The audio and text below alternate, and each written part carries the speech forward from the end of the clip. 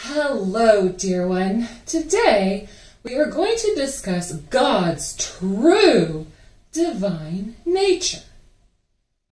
Now, what is it that makes the one and true God of the Bible, well, God? Let's get to it.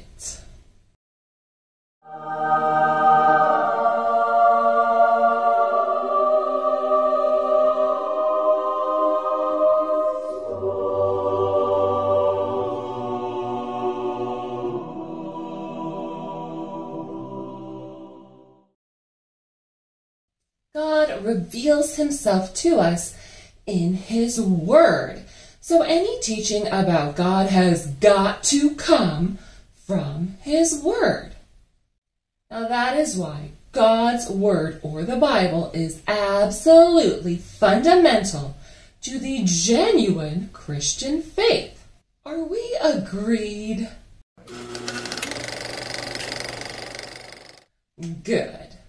And that is exactly why the enemy of our souls, Satan, seeks to undermine its authenticity and authority with the help of his minions. False teachers and, of course, scoffers. Now this is classic warfare tactics. Infiltrate and destroy from within and go after the foundation of whatever it is you're attacking, so it will not stand. But those who go after God's word to destroy it, they will not stand. They will be cut by the very word of God that they misuse and spiritually bleed out without even knowing it. And then, on the day of their last breath, when the silver cord is finally cut, they will hear the most terrifying words no one ever wants to hear. Depart from me, you workers of lawlessness. I never knew you.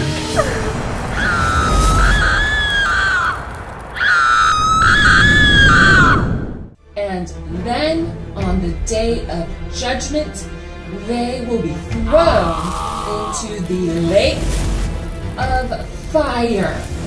Do I have your attention? Yeah.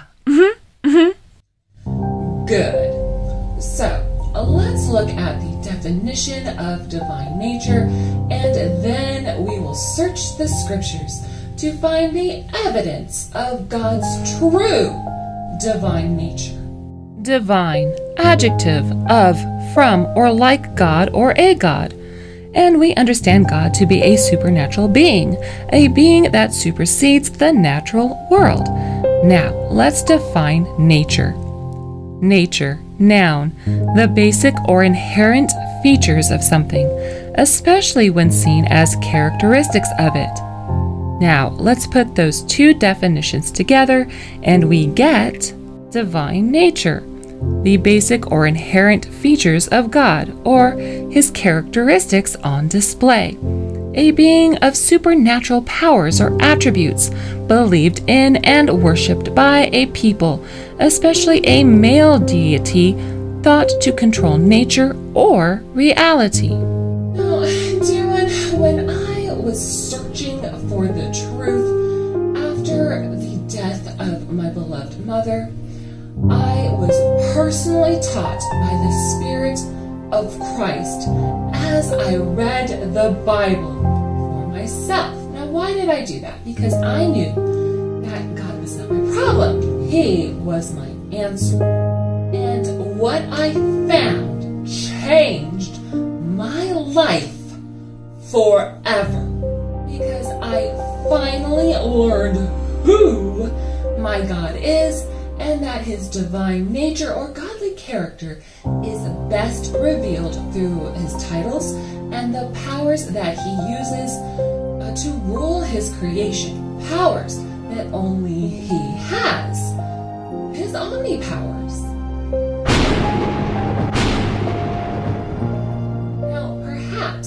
you have heard of these 4 omni-powers that the Almighty has. Now, I will also give some scriptures that show how he uses them to rule and reign supreme. Now, only the Almighty has and uses all of these powers in any way he sees fit. No false god can make such a claim, not even the pagan Greek gods. Aw, isn't it amazing how people can make evil look cute? And those omni-powers are omnipotence, omnipresence, omniscience, and omnificence. Now, let's take a closer look at them. First up, Omnipotence, meaning God is all-powerful. Now, this is the same as saying God is almighty. Now, I'm going to use the word omnipotence because, like I said, the translators used it in Revelation 19:6, and well, the Latin just sounds cool, right? In the Old Testament, some symbolic words that are used to describe God's power and might are hand, arm, and the phalanges, or fingers. the scriptures that reveal God is omnipotent are Job chapters 38 through 41. Now this is where God schools Job and his 3 frenemies on his omnipowers, and they are my favorite chapters in the entire book. But for the sake of brevity, I won't read them all here and now. You can do that on your own. And I encourage you to do so. It's really good, especially if you have a God complex.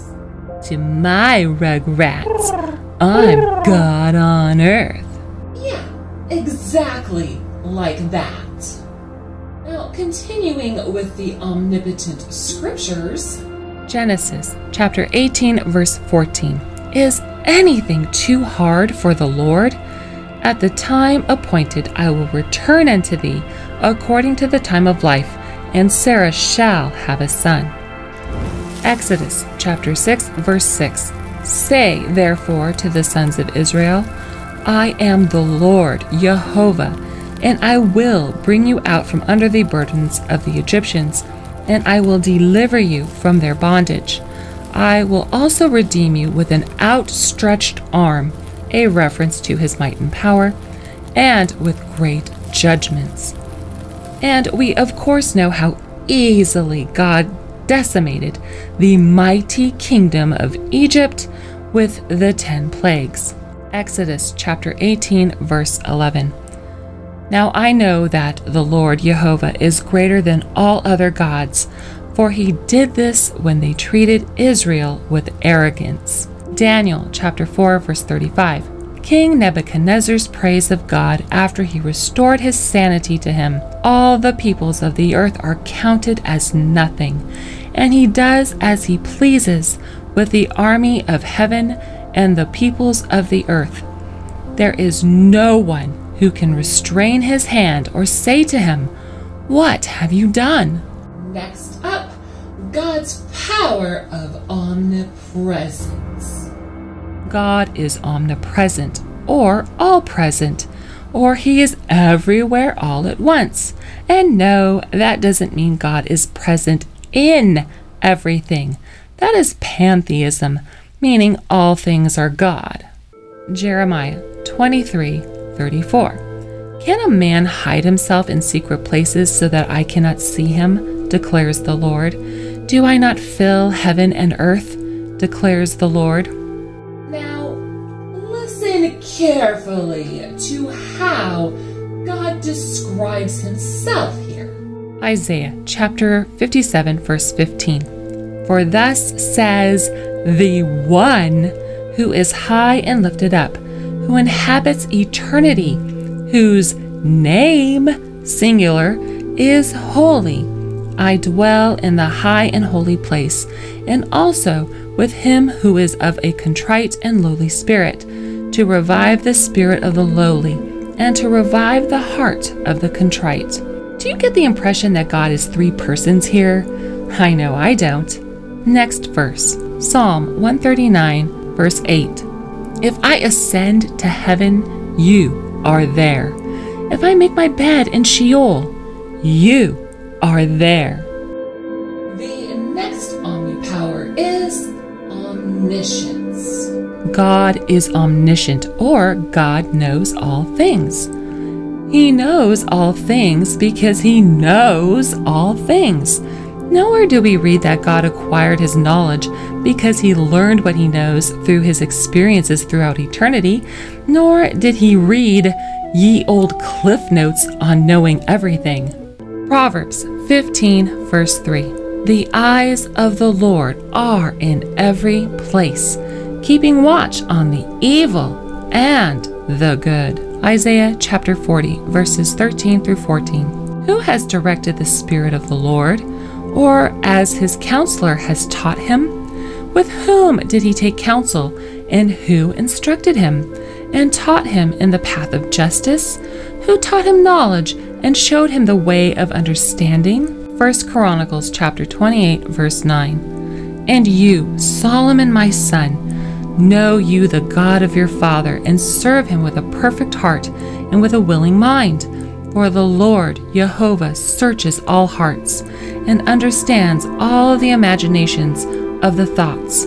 If you seek him, he will be found of you. But if you forsake him, he will cast you off forever. Which is exactly what happened to Solomon. So let us take heed to ourselves. And finally, God is omnific, or all-creative, which means he created everything. Many of God's omnipowers overlap, like his omniscience, omnipotence, and omnificence in the act of creation, or when he foments his revenge on the wicked. Genesis 1:1. In the beginning, God created the heavens and the earth. Nehemiah chapter 9, verse 6. You alone are the Lord, Jehovah. You created the heavens, the highest heavens with all their host, the earth and all that is on it, the seas and all that is in them. You gave life to all things, and the host of heaven worships you. Again, the wording doesn't say y'all, it says you, and is clearly against any hint of the Trinity. Isaiah chapter 40, verse 28. Have you not known, have you not heard, that the everlasting God, the Lord, the creator of the ends of the earth, faints not, neither is weary? There is no searching of his understanding. Romans chapter 1, verse 20. For his invisible attributes, namely his eternal power and divine nature, have been clearly perceived ever since the creation of the world and the things that have been made. So people who do not know who God is are without excuse. Amen. Now, even though not all of these omnipowers are directly mentioned by name in Scripture, except for omnipotent, which is found in Revelation 19:6, the concept of God's omnipowers are definitely portrayed in Scripture, as I have shown. But I thought the word omni is Latin, not Greek. The New Testament was written in Greek, not Latin. Yes, that is true. Omni is Latin, while pas or pan are Greek words for all. But since the King James translators used omnipotent instead of almighty, I'm going to use it, and them, the omni words. Like I said, the omni words just sound cooler, right? Right. Now, remember, dear one, I used to be a Trinitarian. So perhaps, like all Trinitarians, I just assumed that the three separate co-equal, co-eternal persons ideology was God's true divine nature. Now, I don't even think I thought about it, to be honest, how to reconcile God's omni nature with the three other God does. The three God does. I mean, that's what indoctrination is. You just take what they say. You don't think about it, right? Right. But I've since been healed of that deception, thanks to the Lord Jesus Christ and his rod of correction, suffering through loss and instruction found in his word. So now I believe in God's true oneness, as the Bible teaches, not the grossly inaccurate perception and definition of modalism, the straw man that Trinitarians constructed to justify their rejection of the truth of God's true oneness. Now, the Bible has a lot to say about who God is. Why, it's as if God really wants us to know who he is. Well, except for the Gnostics, they can never know who he is because they are blind guides who think themselves to be wise, but really aren't. I unsuccessfully tried to find a quote from a Gnostic, any Gnostic, saying how they believe God is unknowable, but I only ran into a heaping helping of great swirling words of emptiness, i.e. 100% pure philosophical garbage.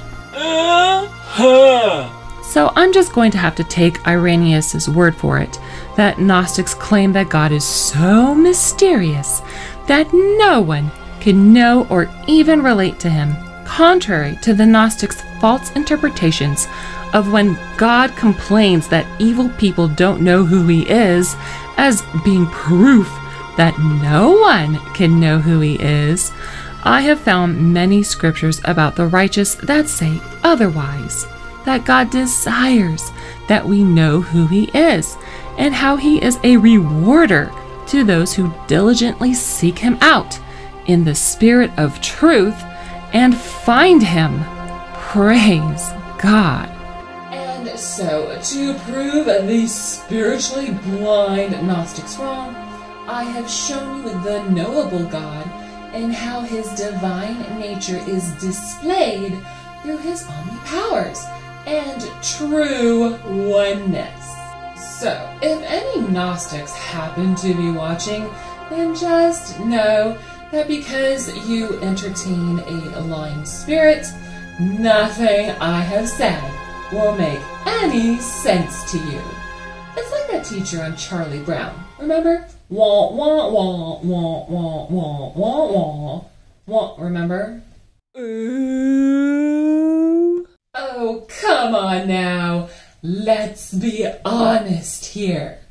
Gnostics are spiritually dumb.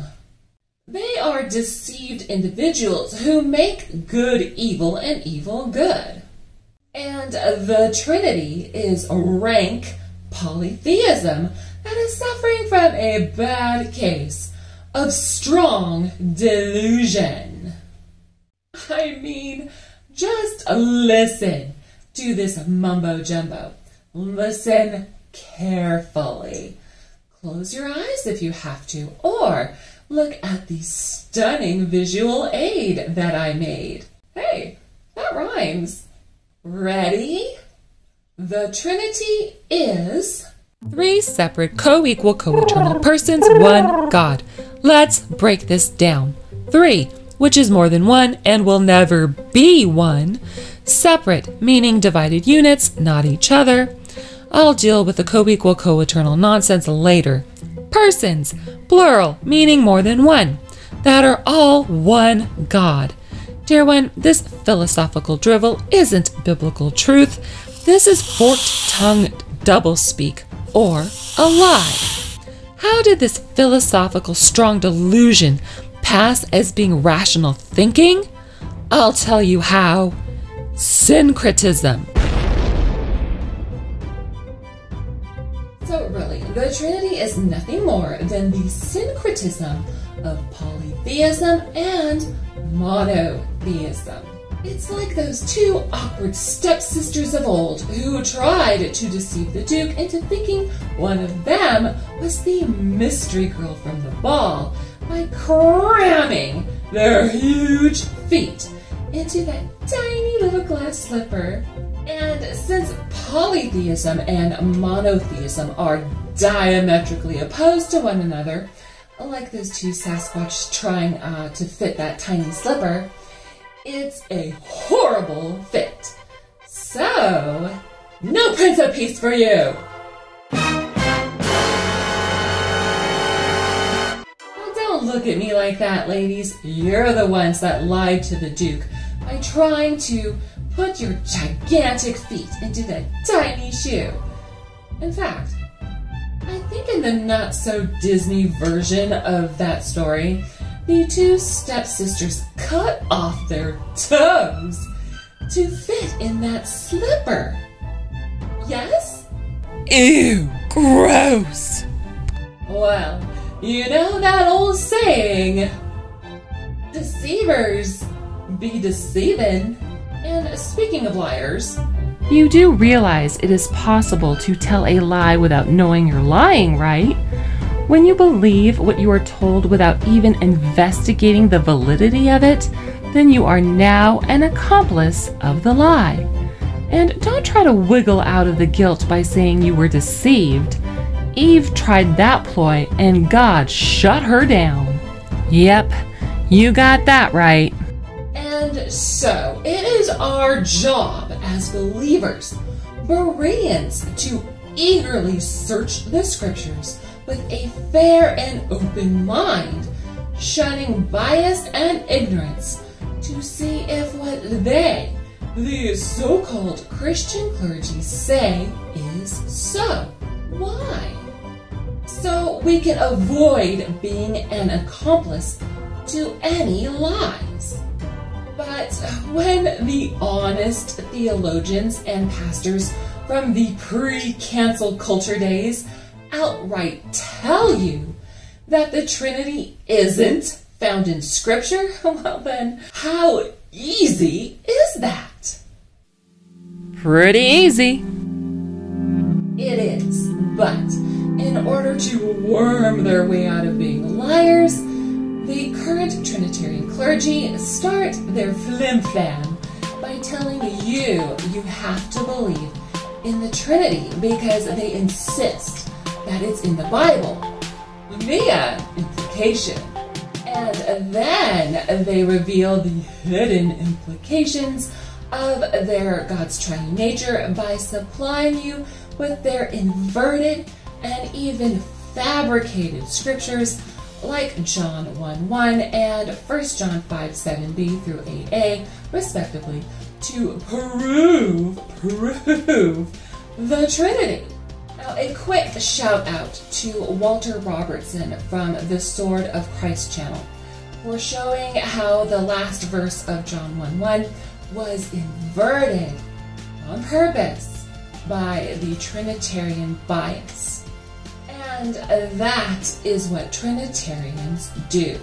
They perform the false attribution fallacy or pluralistic ignorance fallacy. And do you know what? Their deception works. Because here we are. Now, that's why a vast majority of so-called Christians hold on to the Trinity teaching despite the lack of biblical support. Now, if any Trinitarians are still watching, do I have a dress to sell you? Isn't it gorgeous? Only the smartest and most spiritual people can see this beautiful gown. The fabric is woven from the most amazing fiber in the world. Reality. It's so thin you could hardly feel it. It's so dense you can't see through it. I can't see you. Can you see me? Of course you can't, because this is triality. Want to try it on and go in the public to show it off? You're so jealous. No. No takers, huh? I wonder why. Well, I never was very good at sales. Now, I realize that since the word omni is Latin, or the Latin version of the Greek word pan, meaning all, there are those who will try to make a distinction between them in order to calm their discomfort with the truth.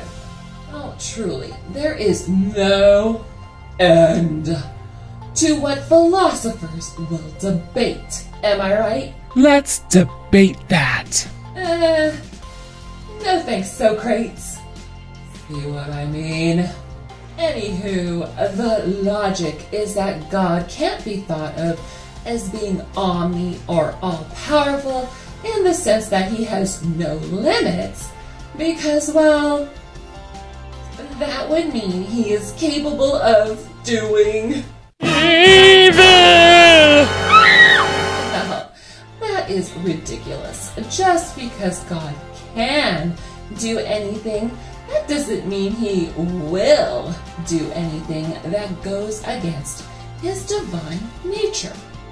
So yes, all of the all words have built-in limits based on the context of the verses. Now, Scripture clearly says that God is light and good, even perfectly righteous, and that he despises wickedness, and that there is no darkness in him. It even says that he does no evil. Or does it? Exodus chapter 4, verse 11. So the Lord said to him, Moses, who has made man's mouth? Or who makes the mute, the deaf, the seeing, or the blind? Have not I, the Lord, Jehovah? Well, now, I don't know about you, but I think of being mute, deaf, and or blind as being evil. And then there is this verse. Isaiah 45, verse 7. I form the light and create darkness. I make peace and create evil. I, the Lord, Jehovah, do all these things. Ra is the Hebrew word used for evil and is also translated as adversity, bad, harm, hurt, wicked, and ugly. So here we have the Almighty talking about himself.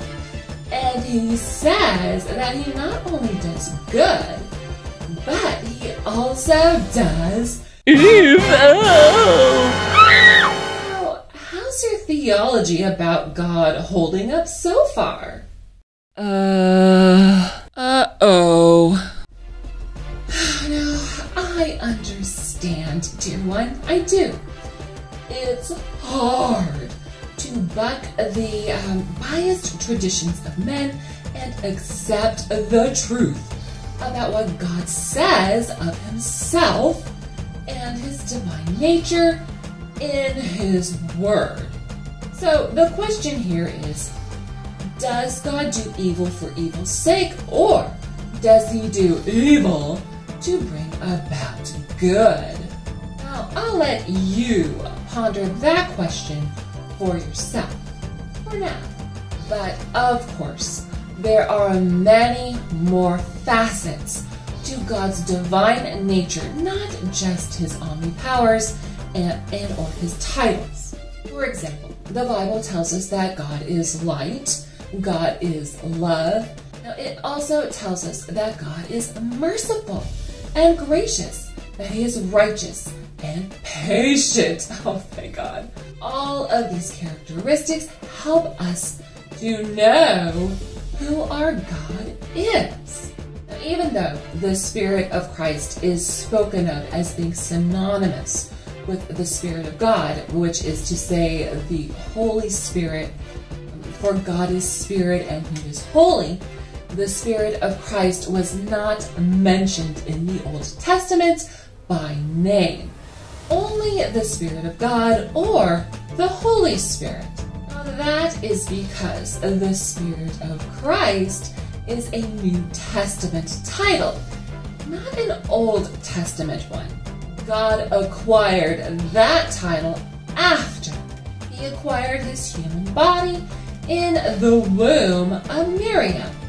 Mary.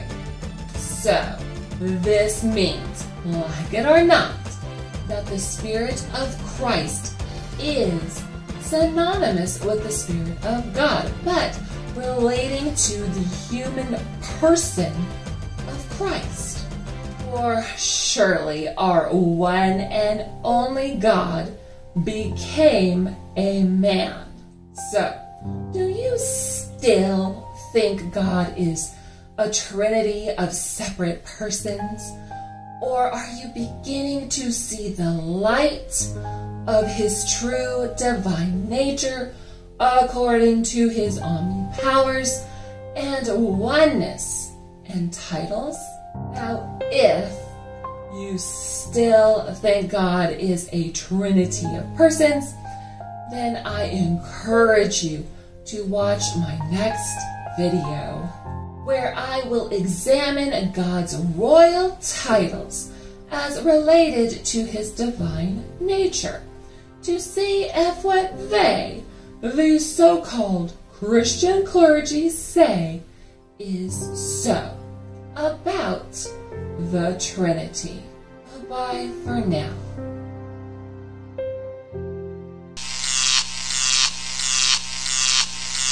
Or the Bible is absolutely fundamental. It's fun to be mental. One more time. Let's clean my glasses. I'm getting a terrific glare. The sun's right in my eye. Can you see it? You'll probably see it. Hold on, I forgot my prop. I'm eager to search the scriptures.